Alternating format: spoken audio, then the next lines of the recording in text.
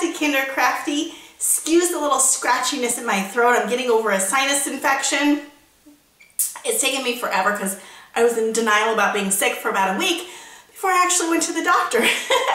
So excuse the nasal tone you hear, but I've got my new infinity scarf on that my husband brought home last night because it's actually chilly here. It actually feels like fall. So anyway, what I'm going to share with you today is a craft I did with my son like a month ago. I uploaded it and totally forgot to put it up on YouTube. So it is a little bit dated, but it's not a Halloween craft. It's definitely fall, so you can still do it with your little ones. I hope that you all had a great, safe and happy Halloween. And if I remember, I'll insert a picture of my little boy and I in our Halloween costumes at the end of the video. So enjoy crafting and happy Monday. Okay, you all, for this fall kids craft, you're going to need some watercolors, paintbrush, and a little cup for water, brown tempera paint. You're going to need the do-a-dot markers in red, yellow, orange, and green.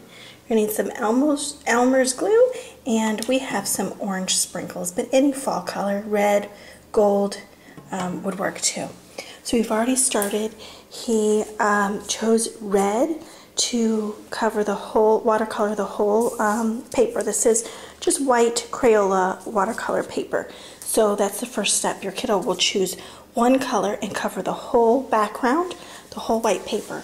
Let it dry, he's napping, and then when he finishes, we'll do the next step. Okay, you all, and this is my super awesome tip for painting, if you're painting their hands or just painting with little ones in general. This is Crayola. It is washable, but it's a dark color. So I always mix it with liquid soap, and they wash up so easily. So even if it gets on their clothes, it will wash right out. Okay, so I'm going to mix up this brown paint, and then I'm going to paint his forearm, the underneath side of his forearm, and his hand. Okay, you all, and so this is how the print turned out of his little forearm and his hand. So this is like the trunk of the tree and the limbs, and then we'll add the leaves next. The next step is you're going to use your do-a-dot markers to make quote-unquote leaves on the tree. So just in a random pattern, we used all those pretty fall colors to form leaves on the tree. This part is optional. We decided to add a little glitter, so we just dotted the glue, and then we added some beautiful orange glitter. So now we're going to shake it off and reveal our masterpiece. And here's the final reveal.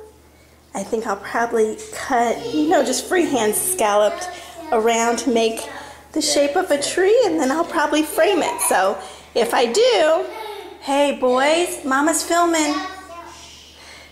So if I do, I'll show you what it looks like all framed up. I'm going to switch out this painting that we made with his little handprint for the 4th of July. It's been hanging up in his room, and we're going to put his beautiful fall tree in its place. So I'll show you when that's done. And that's it, all framed up. There's something about framing kids' art. I just love it. So this will be perfect for the fall season. Hope you all enjoyed it. See you next time.